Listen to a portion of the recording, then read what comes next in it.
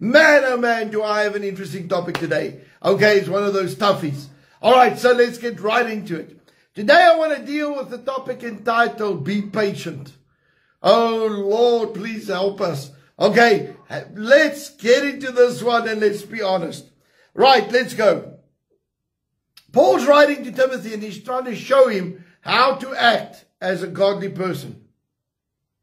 2 Timothy 2:24, he says this.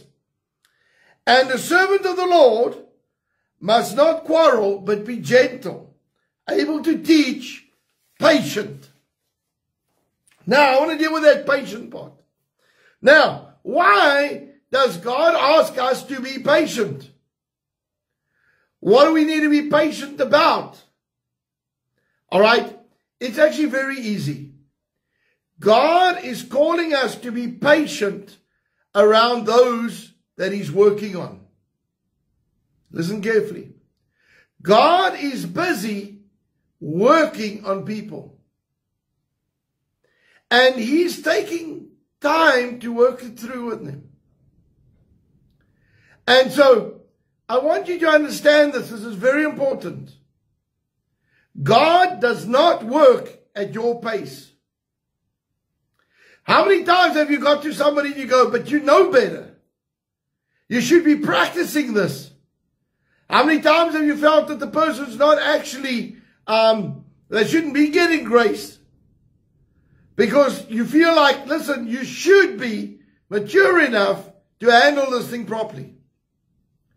And the truth of the matter is this. God is patient with us. And remember this, you've got to get this from the onset. God is building his church. God is building his church. He did not tell you to build his church. He's going to deal with each person individually. He's going to deal with that person at the time and the pace that they are working at. You don't know what God is doing in their lives. There have been many times when people have come and presumed what's going on in our lives. And they've missed it by a mile. I know that that's not what happened in my life. That's not what God was busy with. That's not what God's dealing with. And yet somebody had the audacity to come and tell me what God was doing. You see, we've asked God for patience in our lives. Please be patient with me, God. Please help me get there. I'm trying. I'm working on this thing, whatever it is. But God's saying to us, we need to be patient with each other. We need to be patient with those around us that are not catching it as fast as you do. And you must understand that sometimes this can come across as a bit of a frustration. Because sometimes it's a roller coaster. Sometimes you'll teach somebody something. It might be your child, whoever it is, and then it almost looks like they reject everything that you've said. Remember this. The word of God is a seed. It's going to grow. God promises us, if you raise a child up in the way of the Lord, he's not going to depart from it. He's going to maybe take a holiday, come back and go back on track to what God has. That's a promise that you've got as a parent. And so I want to encourage us this morning, as we come around the table and say, Lord, help us to have patience with everybody around us. Help us to be gentle, knowing that you are doing the work. You know, sometimes we can get impatient and want people to grow faster than what they are growing. It's not your job. It's God's job. Our job is to be faithful to what he called us to be. And to love those around us. Encourage those around us. And so this morning as we come around the table, let us ask God for a supernatural patience this morning. That we will see people as he sees them. On the night that Jesus betrayed, he took bread and broke it. He said, this is my body that was broken for you. Take in remembrance of me. He took the cup. He said, this is my blood that was shed for you. Take in remembrance of me. The body of Christ was broken for our physical and emotional healing. The blood of Christ was shed for our salvation, protection, and provision. And so this morning, let's trust God for the supernatural. Let's believe God that God is going to move by His Spirit in such a way that we are going to walk away blessed in Jesus' name. Father, I ask you right now to forgive us of any wrongdoing, any wrong thought, any wrong action, any wrong motive or intention. But Lord, I pray right now that you're going to help us to have the patience that's needed. Lord, that we will understand that you are building your church. Father, I pray right now that we will be patient. We will be gentle. And we will love those around us in Jesus' name. Lord, I pray right now that you're going to bring us to the place of destiny and purpose. And Lord, that we will do what we are called to do. But we will allow you to do what you are doing in Jesus' name. Father, I pray your blessing and anointing upon each and every believer. Thank you, Lord, that you are in control. Thank you, Lord, that you are bringing us to where we need to go.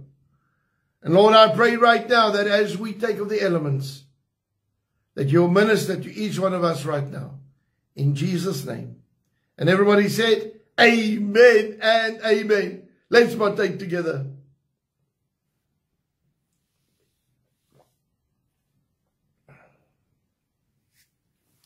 Lord, right now, in the name of Jesus, we thank you for what you are doing. We thank you, Lord, that you are going to move by your Spirit in our lives. And Lord, I thank you for the dunamis power of God, the power of God to flow through our physical bodies. I command every single symptom of sickness to go. In Jesus' mighty name. And everybody said, amen and amen. All right, folks, it's Friday. I trust that you're ready for a wonderful weekend. And remember, tonight I'm going to be teaching on kings and priests, so get ready for that. It's going to be a wonderful session as well. But I want to leave you with this. Okay, we want to pray over this today. Today, it's the 25th of the month. I want to pray over our tithing. I know that there are a lot of Christians right now who are giving their tithes faithfully. But my concern is, are you giving it in faith? Are you actually trusting God? All right? Are you trusting God to see the protection over your finance, the blessing over your finance in Jesus' name? And so today I want to pray. We're going to pray over the businesses and other things. But right now I want to pray particularly over your finance. Remember this. If you tithe, God promises to rebuke the devourer on your behalf. Where does the tithe go? It goes to your local church. Where are you being fed? Where's the place that you are spiritually being fed? That's where you tithe. Nowhere else. You don't give to the poor. You don't use your tithe for anything else. You go to where you are spiritually fed. That's the biblical principle. So right now we're going to pray. Father, right now in the name of Jesus, I come before you. I thank you, Lord, for what you're doing in our lives. And Lord, I pray that as we come into this tithing week, Father, I thank you that we are going to give our tithe back to you. Lord, I thank you that as we give it in faith. We give it according to your word. Father, I thank you right now that we trust you, that our finances are blessed. Our finances are protected. Lord, that you rebuke the devourer on our behalf. Thank you, Lord, for your blessing in Jesus' name. Thank you for the power of God that flows in our lives because we tithe. Father, I thank you, Lord, that you are going to do something supernatural in each one of our lives. And Lord, that our finance is one of abundance in Jesus' name. And Lord, I thank you that we can stand in faith as we give this week in the name of Jesus. And everybody said, amen and amen. Lord, right now in the name of Jesus, I pray for our businesses. Thank you, Lord, that our businesses are prosperous because we are praying. We are building altars and we are believing you. Thank you, Lord, for supernatural deals, divine connections, supernatural contracts. Lord, right now in the name of Jesus, I pray that as we build these altars, Lord, that we will push back everything that the devil has tried. that our businesses are not dependent on the economy, but Lord, they are dependent on our faith. And we release the word of God over our businesses. Father, right now, I thank you that you'll be with those who are writing exams. Help them remember everything that they've learned. Bring back to their remembrance the studies that they have done. Father, I pray your blessing over every student that is writing over this time in Jesus' name. And Lord, right now, I pray over South Africa's economy. Thank you, Lord, that our economy is blessed and prosperous. And Lord, that we will see the blessing and the power of God over our businesses in Jesus' name and over our economy. Thank you, Lord, in the mighty name of Jesus.